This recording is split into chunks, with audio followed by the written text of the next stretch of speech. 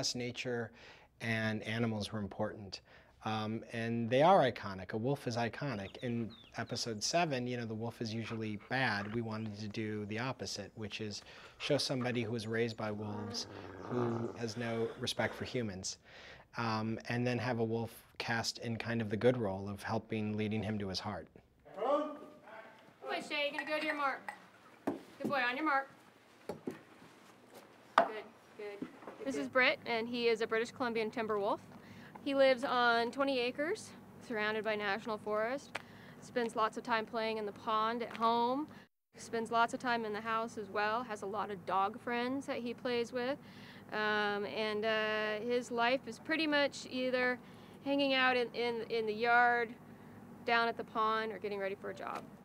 He wants to be off the place and right here in the middle of a set. In a minute, you will notice, actually if I pull him off his mark and we just stand around for a minute, he will fall asleep at my feet with all of the stuff going on. Very unusual for a wolf. It's been eye-opening. It's the first time I've ever worked with a wolf.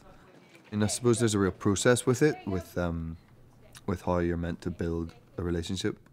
And it's just a lot of very basic things where he will come and stand with me, and I'm not allowed to touch him.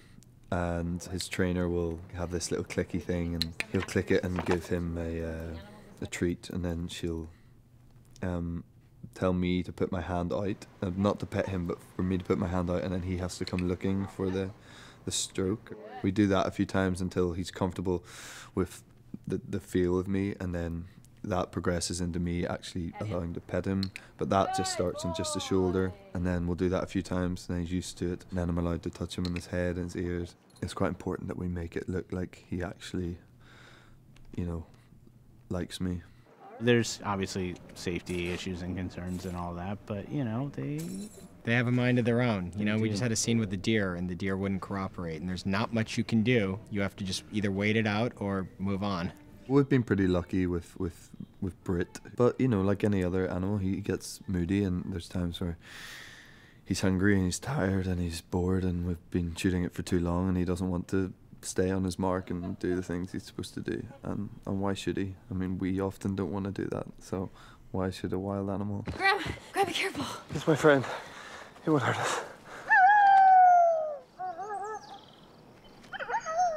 we had a wolf in the pilot, and now we've got a wolf in episode 7. I think it's kind of actually a part of, you know, fairy tales, whether it's Red Riding Hood or anything. I just think they're an iconic part of storytelling.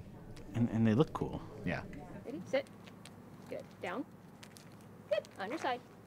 No, on your side. Well, cover your eyes.